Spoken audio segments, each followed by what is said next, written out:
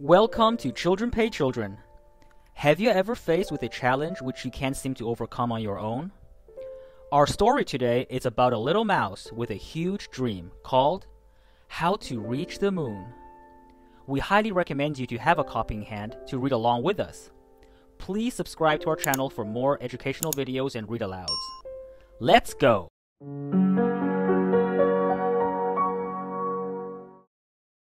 How to Reach the Moon.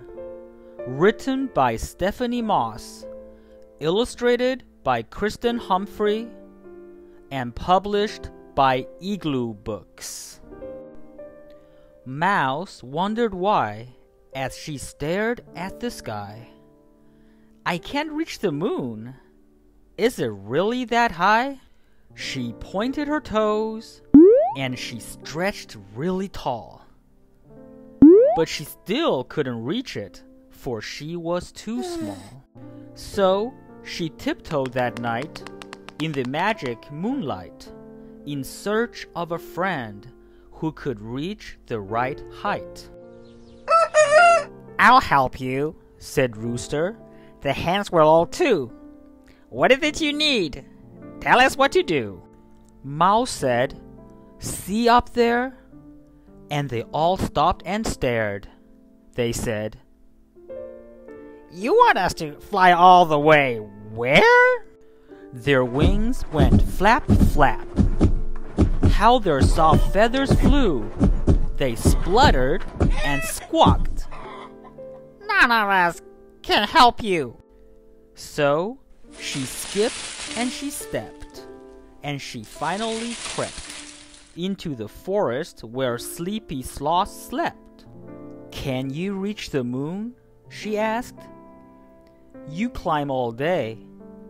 Sloth tried, but he yawned.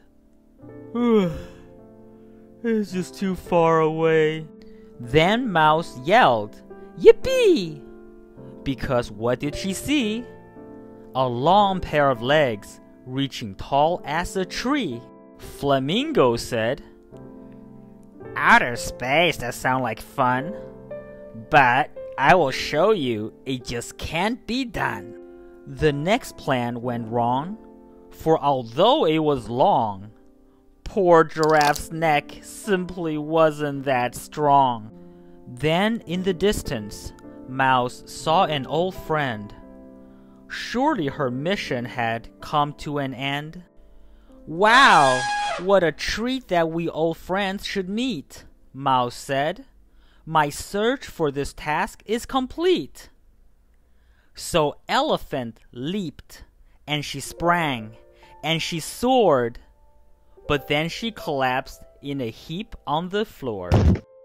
Mouse scratched her head. It's not over, she said. She thought of her friends, and she sat up in bed. I've got a new plan, she wrote. Come to my house. I know what to do this time. Lots of love, Mouse.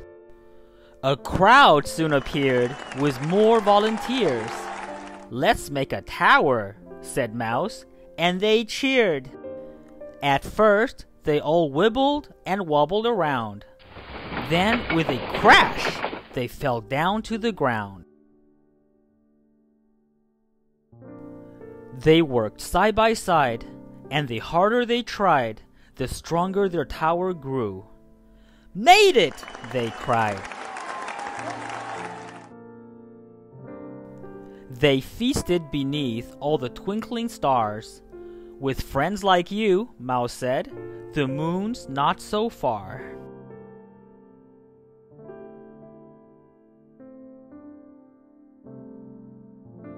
The end.